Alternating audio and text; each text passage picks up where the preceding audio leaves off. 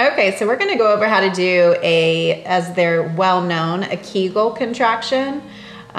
Sometimes I just say pelvic floor activation too. So if you hear me saying that, it's the same thing as doing a Kegel contraction. So I have a few different cues I give people in order to learn how to perform a Kegel contraction correctly. So I'm just going to kind of go through a few of those cues, and you can play around with that and see which one works best for you.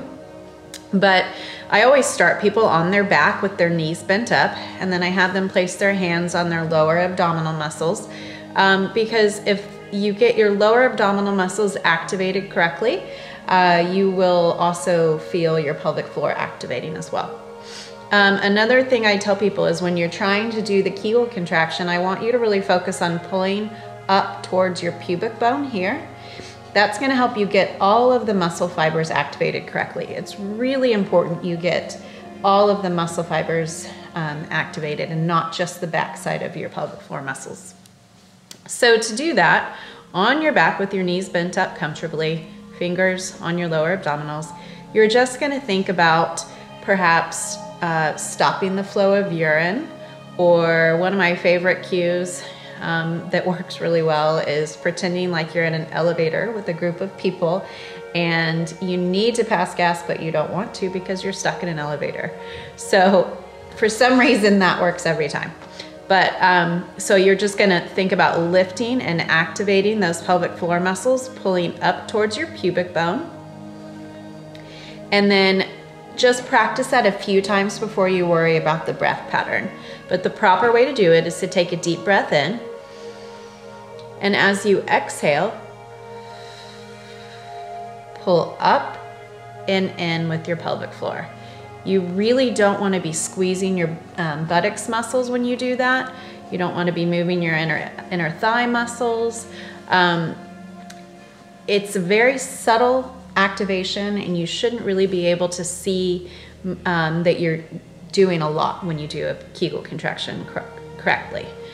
So again, deep breath in, exhale,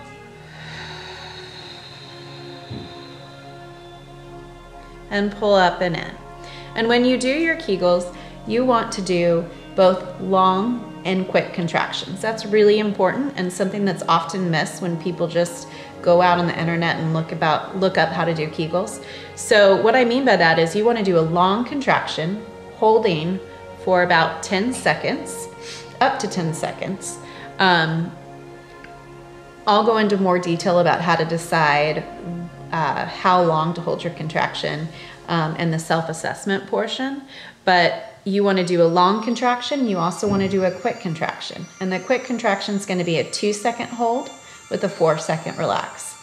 So again, you want to do one set of long contractions and then also a set of quick contractions. So a quick contraction would look a little bit more like this. Hold 1, 2, and release 1, 2, 3, 4. Activate, hold 1, 2, and release 1, 2, 3, 4. And you would repeat that sequence. The long contraction,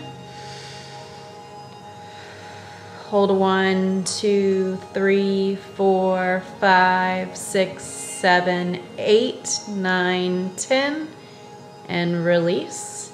And you want to relax that one for longer. I usually recommend releasing and relaxing for about 10 seconds before you repeat again.